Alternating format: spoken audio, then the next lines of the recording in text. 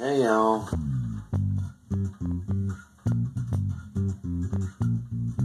Smooth.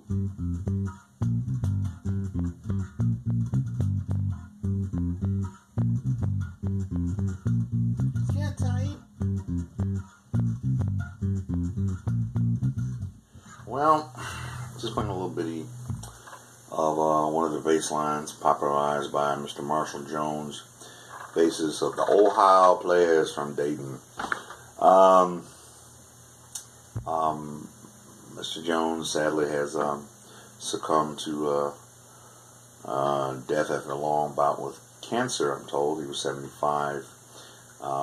He was in Houston, Texas at the time.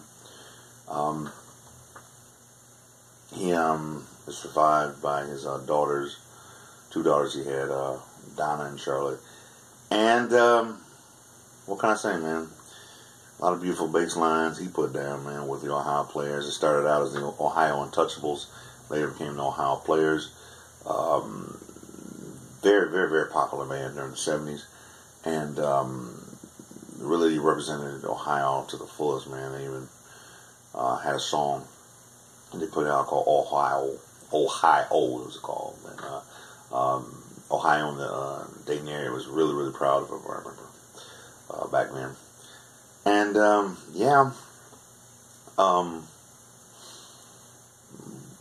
what can I say, man? I mean, a lot of those hits they had, like Fire and Skin Tight and Hoochie Coo. I mean, those bass lines really led those songs, man. I mean, in my opinion, and really gave him some meat, man. His bass lines took up a lot of space. Really ate up their recordings.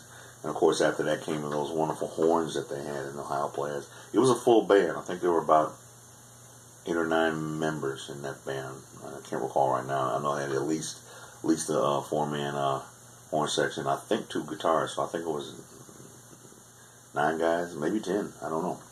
But the legacy that the Ohio Players have left is awesome, man. That was one of the real super monster bands back then. And the utilization of the horns and everything, that's almost non-existent in today's music. And I remember seeing Marshall in a one of those behind the music VH1 documentaries. He was one of the last members of the group, and he got into some of the good times, of course the bad times, some of the difficulties that the band had financially, and talked greatly about the late Clarence Satchel Mitchell, who was the main horn player and leader of the band. And he's been in that band. At first it was the Ohio Untouchables, as I said, and he's been in that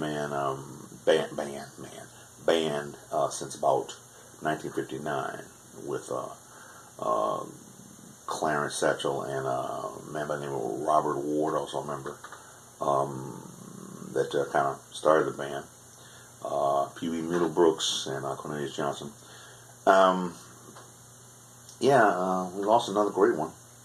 He was 75, and seemed to be a real cool, good man, And I just wanted to, let you guys know some of the best of us, have passed in recent times, since we're losing a lot of them at this time.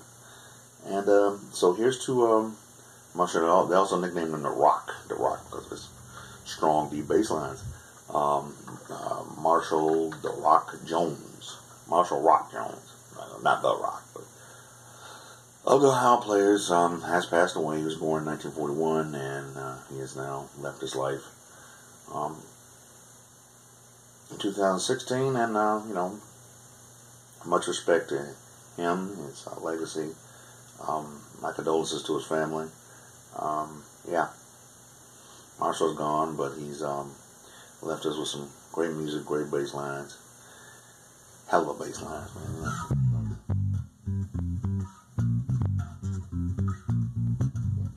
I just ate it up. So, here's you, Marshall, wherever you may be. And thanks for watching the Max Proud channel. Marshall Jones, dead at 75. We will miss him greatly. Until next space.